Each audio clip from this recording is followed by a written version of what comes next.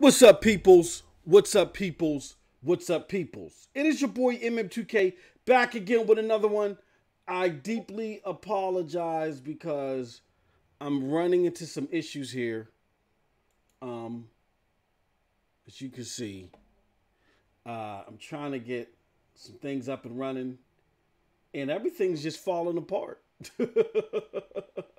It's just all falling apart. So, with that being said, I'm gonna get into it anyway. Because unfortunately YouTube has deactivated my ability to live stream, but I'm still going to get you the PNTS network content to the best of our ability. Um, don't ask me why. Well, I have an idea why, but the algorithm is messed up, and this is just unacceptable as a service to partner with. So I'm going to try to clear this up. Their response system is too conveyor belt and too disconnected, and it's just unacceptable. Everything is unacceptable about this service right now. So I'm going to, continue to upload content and material, keep you guys abreast of everything that's going on at E3, and then we're going to take care of some things. And if we need to make a move, we'll make a move. With that said, here's what I want to do. I want to talk about the conferences at day two. Day two conferences consisted of Ubisoft and Square Enix. So let's talk about what happened there with those two conferences. All right, and I deeply apologize for this. Just stuff is all over the place. It ain't working out right. So first off, let's talk about the Ubisoft conference. Okay, the Ubisoft conference started off with like 10 plus games, right, that they showed. But even though they showed 10 plus games and some of them were interesting more than others, the lukewarmness of the presentation was due to the lack of gameplay. It was very lukewarm. They did, however, talk about Uplay Plus. And what Uplay Plus is it's their streaming service, their version of Game Pass. So if you're familiar with Xbox Game Pass, then you'll know that Uplay Plus will allow you, like Game Pass, to get all Ubisoft games as they release day and date, as well as a catalog. And you'll get to play those games on PC because Ubisoft doesn't own a console. This is not a service at the moment that's coming to consoles. It's a service strictly to PC. So you'll get all of Ubisoft's games day and date, right, as they release. You'll also get access to a catalog of games that they have for a fee of $14.99 per month. But here's the kicker. If you get the Ubisoft service, it's also available through Google Stadia. So with Google Stadia will allow you to take that Ubisoft Uplay Plus service and stream it to any device that Google Stadia is on. So that answers that takes care of the 500-pound elephant in the room where people were like, well, hold on. If I get Google Stadia for $9.99 and the games that are free with the subscription are light, I got to buy certain games like Division 2 and Ghost Recon Breakpoint. How is that a deal? Well, now, if you own this Uplay Plus service as well for a total of $24.99, you'll be able to not only stream anything that comes with Google Play service, right?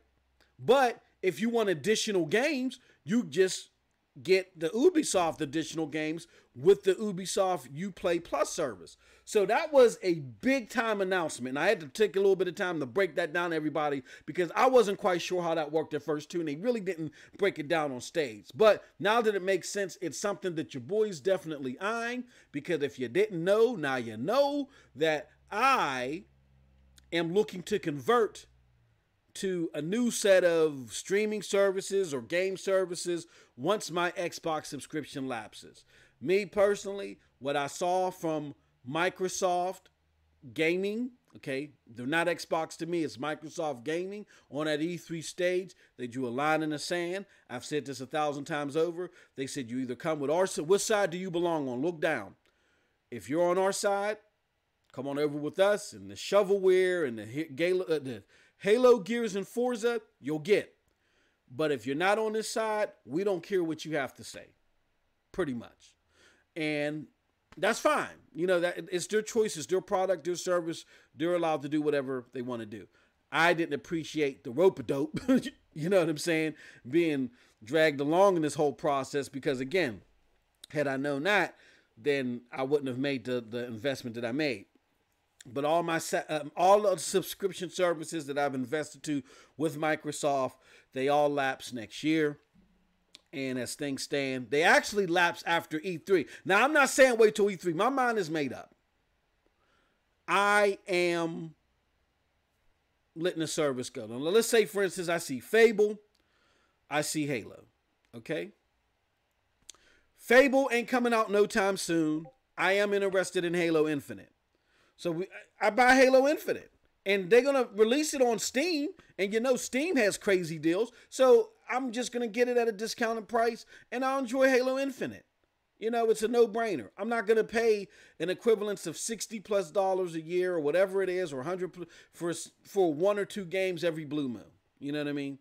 I'm willing to do it if the content is going to be consistent with stuff that I like. And if it's not consistent with stuff that I like, then I'm not, quote-unquote, holding faith. As I told somebody on social media today, that faith, to me, when you talk about it in this realm, is for the NFL draft. Okay, Microsoft is not a sports team.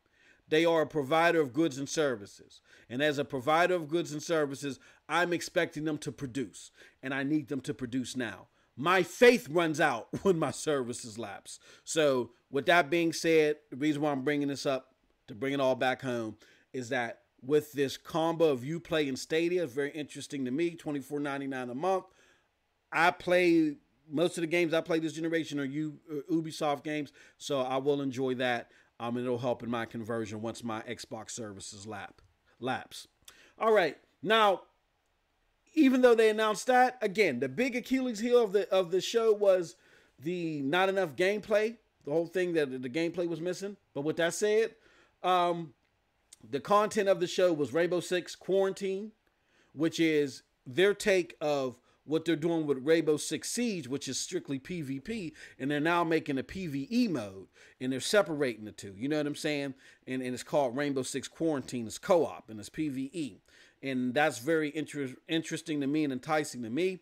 What it reminds me of what they're doing is they're taking like the Rainbow Six Vegas game, and you know how they had those modes. They had PvP modes, elaborate PvP modes, like how Siege does.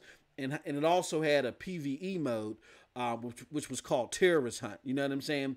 And that was fun to do. You know what I mean? So it looks like they're taking those two game elements, splitting them out and making them their own product. And let's see how it goes. I'm very interested in it. The trailer, even though it was a cinematic trailer, looked interesting. So I'm glad to see what they make of that. In addition to that, they had Gods and Monsters. That is a game that is made by the people that made Assassin's Creed Odyssey. They made this side project, and it kind of reminds you of a more badass Zelda. You know what I'm saying? It has an interesting art style, and it really interested me a lot. But the biggest thing in this showcase was the Uplay and the Uplay Stadia announcement. So with all that being said, what does MM2K give this showcase? I give the showcase and these are preliminary scores. I give the showcase anywhere between an 8 and an 8.5. You know what I'm saying? I am not liking the lack of gameplay, but man, that Uplay Plus announcement, that's a big deal. That's one of the biggest announcements so far, if not the biggest announcement. So with that being said, I will definitely be looking forward to that. All right. So in addition to that, we now have Square Enix. So what Square Enix showed is they showed 18 plus games, right? But here's the thing about Square Enix's showcase. Just like how Ubisoft was lacking in gameplay, the stuff that I saw from Square Enix was mostly dated looking RPGs. Now, before y'all flip out and freak out, understand this. This is not coming from a place of bias where I hate RPGs. My favorite game of all time is Phantasy Star 2 from the Sega Genesis. That is an RPG. That's my favorite game of all time. I love RPGs. there was a period in my time, or in my gaming manifesto, whatever you want to call it, that the only thing that I played, I didn't play no sports games, I didn't play no action games. The only thing that I played was RPGs, turn-based RPGs. That was like for a 2 to 3 year basis because I was hard at work and it was just, you know, that was my favorite genre. So I would just turn on the PlayStation and play my RPGs, my Xenogears, my Lunar Silver and Lunar Blue. You know what I'm saying? I would just play Arc the Lad. I would just play those games, right? So I like RPGs, but here's the thing. Just because I like something doesn't mean that it has to be suspended in the same state as far as animations and how it plays. Like, for instance, Final Fantasy VII, which we'll talk about. Final Fantasy VII, the original, though, was an enhancement visually in a lot of ways from Final Fantasy VI, okay? Final Fantasy VII looks completely different and looks like an upgrade in a lot of ways from Final Fantasy VI, okay? Has a lot of gameplay elements too that are an enhancement. You take a game like Chrono Trigger, which is considered one of the best RPGs of all time. You take Chrono Trigger and you look at other action-based RPGs like that, like the Tales series. Those are enhancements of what was going on in Chrono Trigger, okay? So I don't get that just because you're a fan of RPG, while everything, the aesthetics, the how they play, have to be stuck in suspended animation. I don't like that. So all this stuff looks dated pretty much with a few exceptions.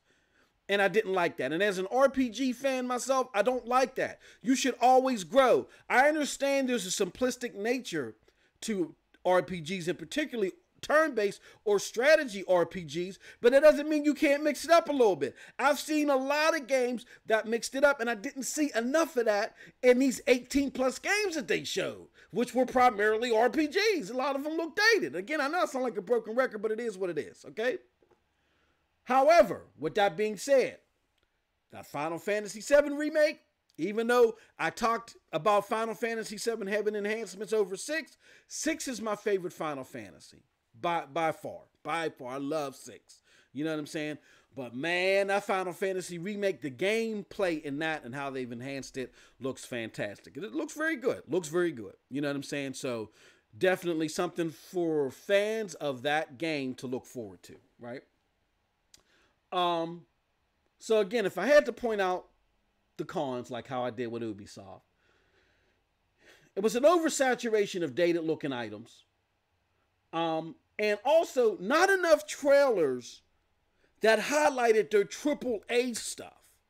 Like even Final Fantasy VII, it's a remake. It's a remake of an older style game. So that's like double A. You know what I mean? Even though it's a remake, it's still double A. But they had AAA games that they showed.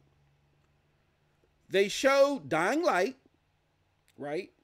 They showed this game called, I think it's called Overturn or something like that.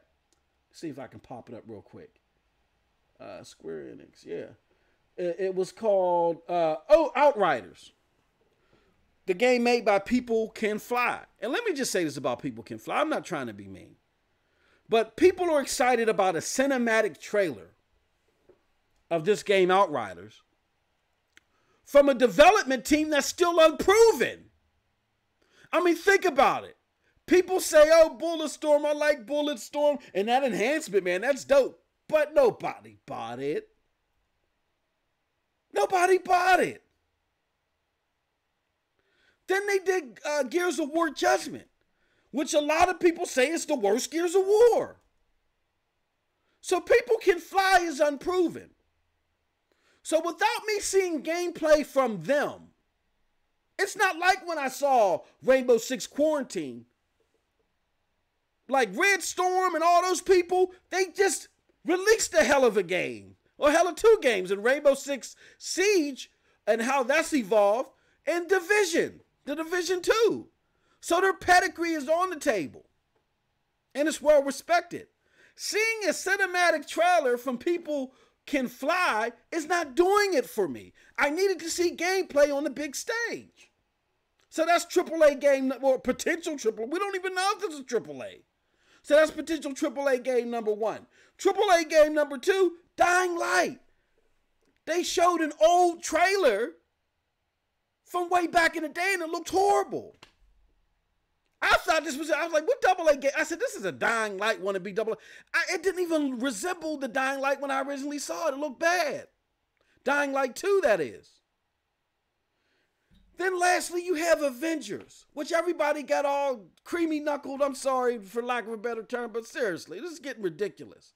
I get that E3 is lackluster in some way so far, but people were getting ridiculous with this. They were all excited about this Avengers, but it doesn't even, it wasn't confirmed as far as now I could be wrong, but it wasn't confirmed that that was even gameplay.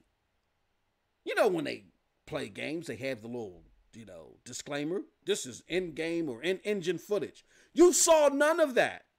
And even if there was gameplay embedded in that, it was a little bit of it. Now, they had it panned. Now, the slick thing they could have did is they had it panned like that was gameplay. But for an online connected game that's supposed to be MMO-ish or something like that, I believe it is, I don't know if it's going to look like that. And that was the slick nature of the presentation. Now, there could have been other clips and stuff that I missed to where they do mention this gameplay, but they didn't say it on a big stage. And I am judging the presentation on the big stage. Just like when I judge Microsoft's presentation on the big stage. It doesn't matter that they show Gears of War 5 or Gears 5 footage off the stage and with IGN. You didn't show it on the big stage. So that's what I'm rating you for. So those are the cons. And I know I was long-winded about that, but I just wanted to be abundantly clear because I think people are trying to overhype this showcase for one, because, well, let's be honest here. Because they primarily had a lot of PlayStation stuff in there. So the PlayStation Nation is trying to run with this moniker, PlayStation 1 E3 without having to be there. Now, stop. You didn't show up, that's an L. Okay, I don't care how much you slice it. So because Square Enix does a lot of console exclusive PlayStation stuff, whether it's timed or not, they want to run with that moniker. So the PlayStation Nation is coming out in brass. And they're good at that, all right? They're good at the herd, coming out with the herd. But I think more importantly than that, again, E3 has been somewhat lackluster. So that's why you got a lot of people running with these notions that they got to praise something. Because in comparison to years past, it hasn't been that great. And I'll be the first to admit that. All right. However, with all that detriment and all that bad stuff that I was saying and all that anti-Square Enix stuff that I just babbled off, nonetheless, there were bright spots. And those bright spots were, again, Final Fantasy VII. I did not care for the game that much way back in the day when I played it. I have a long lineage with RPGs, and RPGs are about story, but all the cinematics that was into it wasn't charming to me. It was tear jerky and cheese. It didn't do it for me. Where Final Fantasy VI and its 2D scroller elements did it a lot. It was a lot more charming, and wow, I was like, wow, man, this is fantastic. With that being said, this remake has piqued my interest to where I might even pick this thing up. I might even pick it up, man. So good job. Good job with this remake. In addition to that, there's a game that's flying under the radar. And that game looks like now it's coming out for the Switch, but God, I don't have a Switch. Do I got to get a Switch for this game? I hope not. I hope it comes to PC. I might have to borrow Snow Bunnies. And that game is Oninaki. Man, see, that hits right the head of the nail. It hits right on the nail what I was saying about you can show an RPG with a simplistic base and add elements to it to enhance it and put it in 2019. Not only for an RPG, but for a Switch game at that. That Oninaki looks fantastic. Wow. And I'm going to tell you this, mark my words, because I am a true RPG fan, okay? I've been playing RPGs before a lot of you listening to this were even born. That Oninaki was so impressive. It's damn well running for my game of show spot, man. that looks fantastic. So that was a bright spot. So overall, and I want y'all to hear me out after I give this score. Overall, I give, and these are, again, preliminary. I give Square Enix's showcase, I'm hovering around a 7, maybe a 7.5, but I'm more to it because here's why. Again, not enough trailers for your AAA stuff. Okay? I look at things from a prism of your top-notch boom bang stuff. I get it, Final Fantasy VII taps at the heartstrings for nostalgia, but to me, E3 is all about taking you into the future, not dusting off new stuff and putting a fresh coat of paint on it. Like, for instance, I love BioShock. I love Mass Effect. But if they were to come out with a 4K HD version of that and enhance the fight mechanics in Mass Effect 1 to be more like 2 and 3 and a little bit better, that can't be my game of show. That's not, I mean, or let me say it like this. If that ends up being the game of show, then that's sad. And I think Mass Effect and BioShock are some of the best games that I've seen in a very long time over multiple gens. But those games have already been made and delivered. I am looking for new experiences. So people that are like Final Fantasy VII is the game of the show and they're excited about that. No. I am not quick to give an older, brushed off, new coat of paint experience game or show when we got fresh, brand new experiences like Watch Dogs with this whole nuanced and innovative feature of you could be any NPC. Oh, and it's in the future. That looked fantastic. That's taking me into the future of gaming. And then now this Oninaki is fantastic. That's the new experience. Man. Now, I hope I'm not wrong. I hope this Oninaki ain't a remake. Because I'll catch a massive L for that. But I've never seen it before. So I'm going off of that. So that's stuff that, oh man, fantastic. So with that being said, because those are the two bright spots that kind of like tried its best to overshadow to me, which I think was an oversaturation of dated looking games and not enough oomph in your AAA experiences. It brought it from the ashes, but it was only able to take it to a 7, maybe a 7.5. So again, these are just preliminary scores. But with that being said, that's it from your boy MM2K. Like I said, we're going to get this together. We're going to figure things out. Please stay tuned to our E3 coverage. We're going to film Scram Punks this week too. That's coming from Dirk Griggity's channel. We'll see what we're going to do. Like I said, if we got to go to another platform, we just got to go to another platform. You know, we'll give you all the details on that. But again, if you can see in the video here, please follow us at pntsnetwork.com. pntsnetwork.com. Please follow us there. We got E3 TV. We got 24/7 E3 coverage. We got stuff that PNTS is able to do via live stream. And then we also got things that we're doing with our partner channels like Next Gen 720's channel and Dante Crisis, stuff like that. So stay tuned. All right. And with that being said, my friends, you guys all have a wonderful, wonderful gaming day. I'm out. More to come on the Nintendo Direct 2 and the PC Gaming Show from day 2. All right. Peace.